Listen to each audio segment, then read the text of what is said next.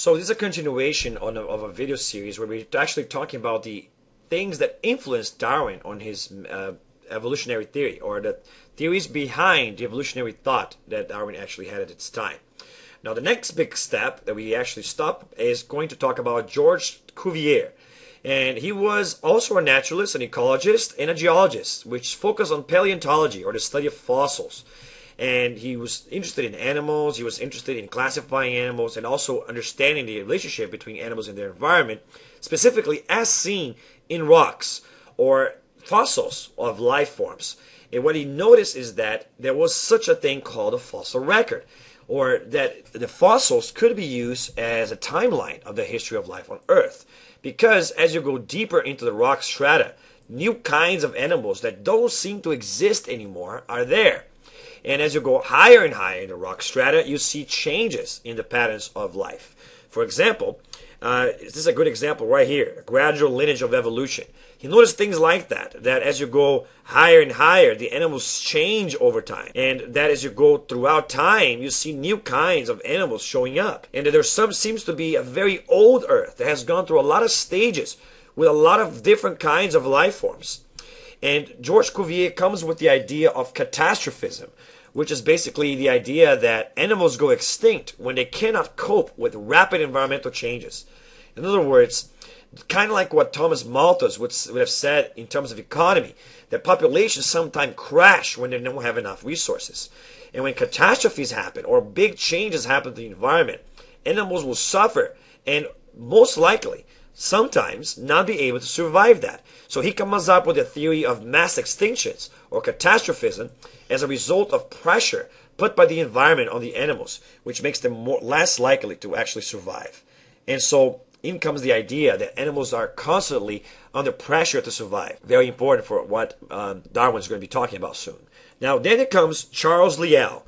Now Charles Leal, along the same lines as James Hutton, studies geology and actually focus on the idea that the Earth is changing. But he takes it a step further than actually Hutton did, and actually talks about that Earth is not only changing gradually, but that it's changing in the same way that it always changed. In other words, that the processes that govern the changes of the Earth are uniform throughout time, and that they're similar and predictable ways that you can actually use to time the change or the age of the Earth throughout time.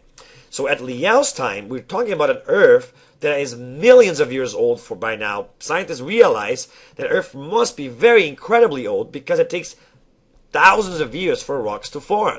And because they figure this out by looking at the rock strata and starting to figure out things like the rock cycle and changes like erosion, deposition, lithification, uplift, exposure, weathering, and all these different kinds of processes which form rocks and break rocks and make new rocks and change rocks.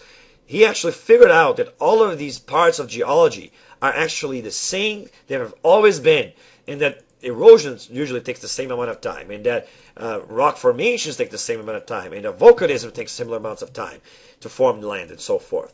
And so in comes this picture of the Earth as changing, but through a process that's predictable across time. And all of these ideas are going to be put together by Darwin to actually come up with his theory of evolution. So to review what we talk about, starting in the 1700s, Linnaeus actually started classifying animals and invented a binomial classification system so that scientists could talk to each other and classify animals based on similarities in their features. And this is in layers of complexity and groups, kind of like what Aristotle would ask for. And Aristotle, remember, was a proponent of the fixed creationism, or the idea that organisms have been always the same and they were created the same, and it's been like that since the beginning of history of life. And then came James Hutton, a very important father of geology, which also studied paleontology and came up with the idea of gradualism, or the idea that the Earth is old and changing throughout time. And then here comes the first biologist to come up with the theory of evolution, or that the fact that animals actually change over time. That gradual change, just like Earth changes, animal changes over time as well through the process of evolution. And this has something to do with inheritance of traits, or traits being passed on across generation. We're talking, of course, about Lamarck. And Lamarck came up with that law of use and disuse, which is the incorrect principle that states that traits which are useful are passed on, and the traits which are not useful are not passed on. And therefore, useful traits become more common, and traits which are not useful or not used become less common across generations. But it's not quite how it works. There is no such thing as law of use or disuse. And although he was right about saying that, in fact, the animals inherit traits, and that environment puts pressure on animals, and that it does have something to do with the animals, how they change over time, the environment, it has something to do with that. He was wrong about how it happens. It has nothing to do with use or disuse. In fact, now we know that it's necessary for things to be disadvantageous for the phenotype to actually disappear. And it's necessary for something to be advantageous in order for it actually become more common. And that offspring cannot inherit what is learned or achieved by the parent in response to the environment. That gene expression patterns are not passed on or imprinted into the offspring, and that even somatic mutations are not passed on to the offspring. We now know that only random mutations, which happen in the gametes because of exposure to such things as radiation or chemicals, or mistakes in the DNA copy process, or other kinds of systemic mistakes, or viral infections, anything like that, will actually lead to the formation of random mutations, which create random looks, which then pressure from the environment creates natural selection. And we'll talk about that as we learn the modern theory of evolution in a lecture that's coming up. But that just points out that Lamarck, not knowing this mechanism for evolution, was wrong about how evolution actually happens.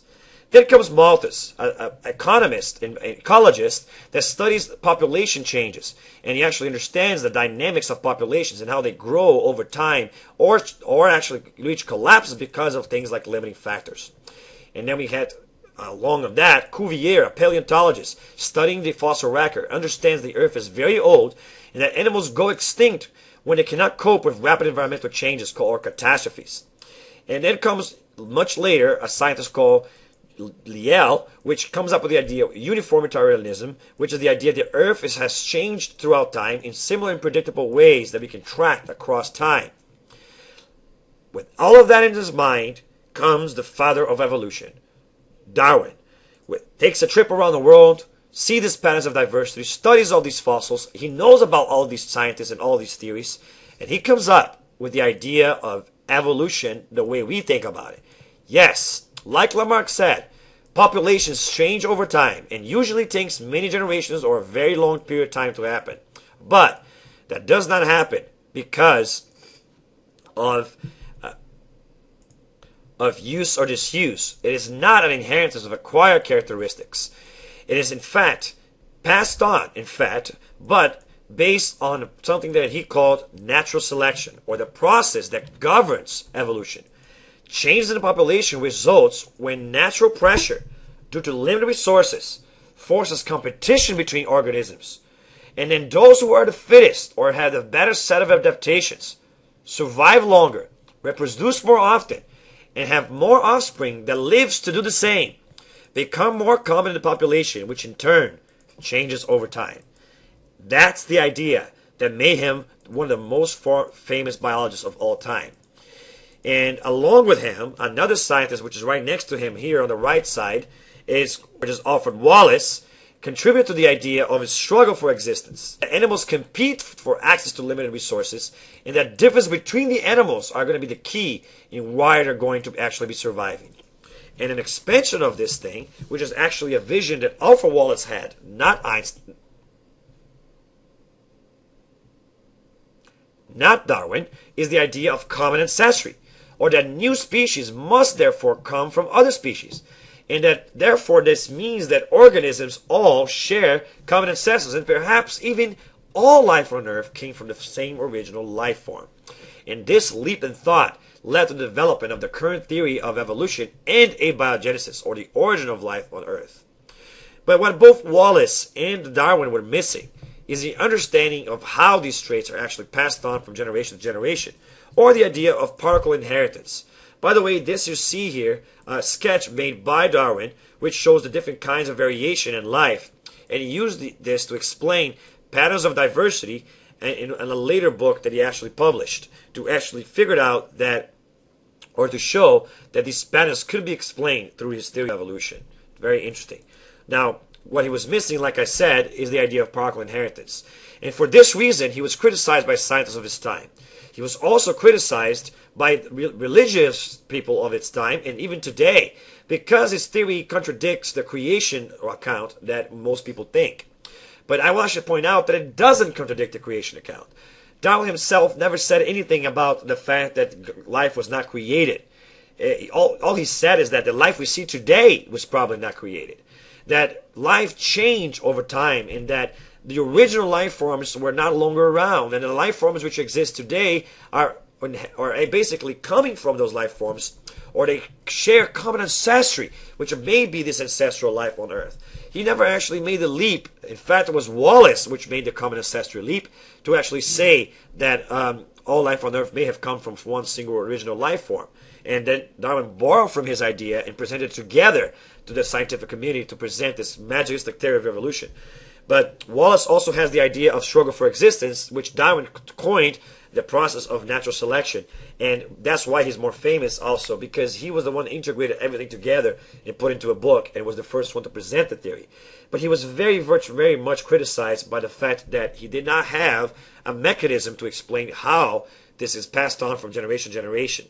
And it wasn't too much later when he understood genetics through the work of scientists like Gregory Mendel, as well as modern population genetics, or the study of how genetic inheritance patterns change populations over time. In other words, how evolution actually happens.